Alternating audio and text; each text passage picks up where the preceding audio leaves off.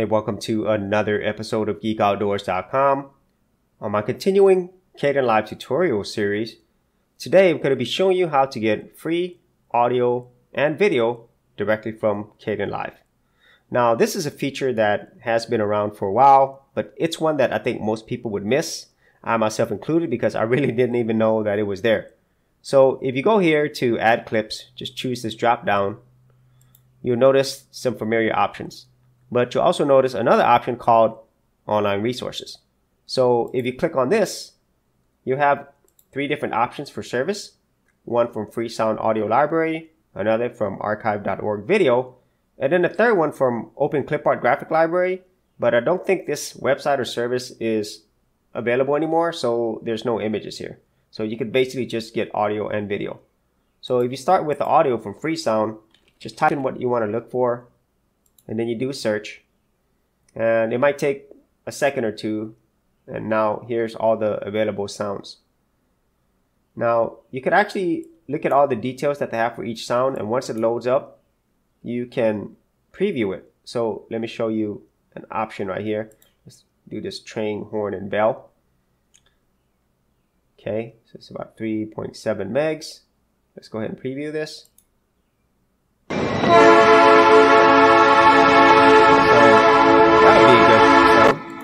That you could actually use.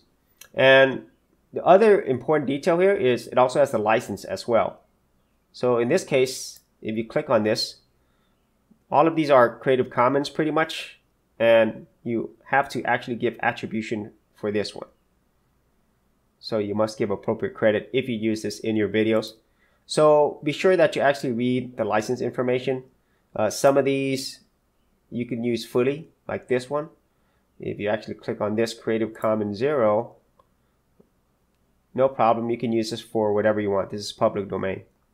So be sure to read the actual license information before you use this for your video. Now, I like this train, horn, and bell. So the next thing that I want to do is I want to import this. So you click on import.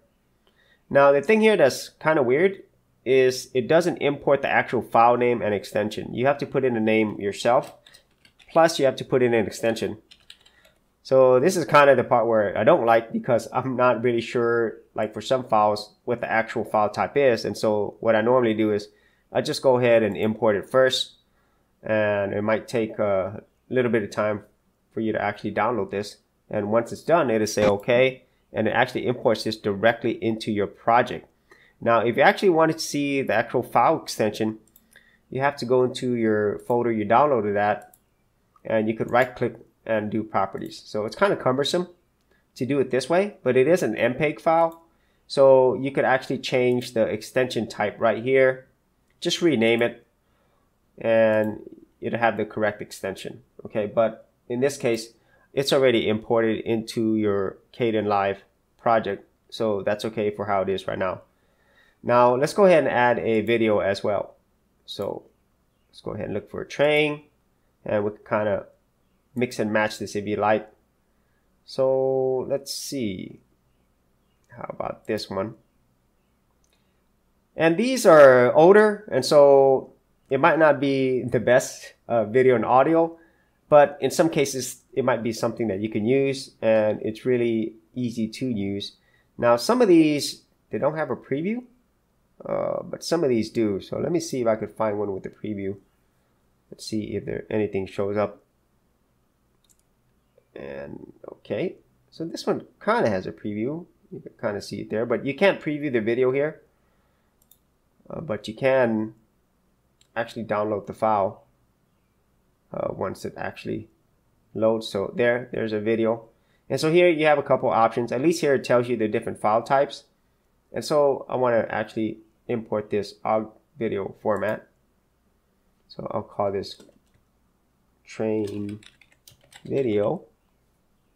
And in this case, since I know the extension for this one, I just put .ogg. And then you say open. And it's downloading it.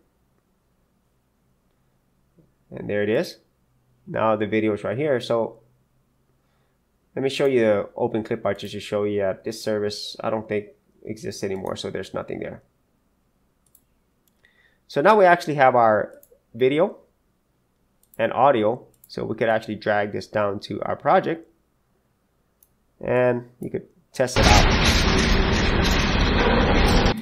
So that works as it should. Same thing with the actual train. Bring your train sound here.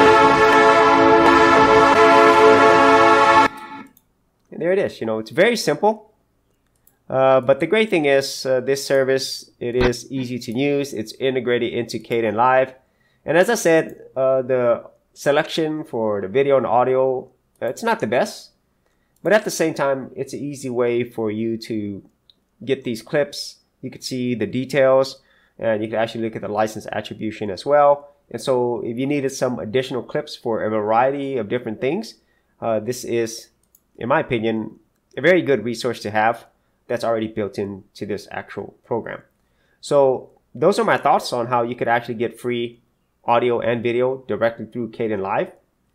If you have any thoughts on this, or maybe any of your own other places where you like to get free audio or video or images, be sure to leave that in the comments area below. And if you actually didn't want to see my entire Kdenlive tutorial series, I do have a playlist. I will also leave that in the description area as well. So as always, if you did get value out of these videos, be sure to share, like, and subscribe.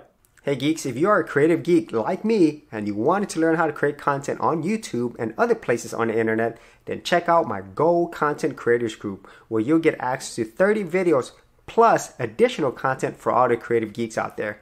And the best part of it is, all of this is free. Simply head over to the link below, check out my page, and sign up for my Gold Content Creators group. Thanks for watching, and I'll see you on the other side. Thanks for checking out this episode. And as always, if you like these videos, be sure to click on the subscribe button. And for full written content, audio content, and additional geek stuff, head over to geekoutdoors.com, and I'll see you outdoors on the very next episode.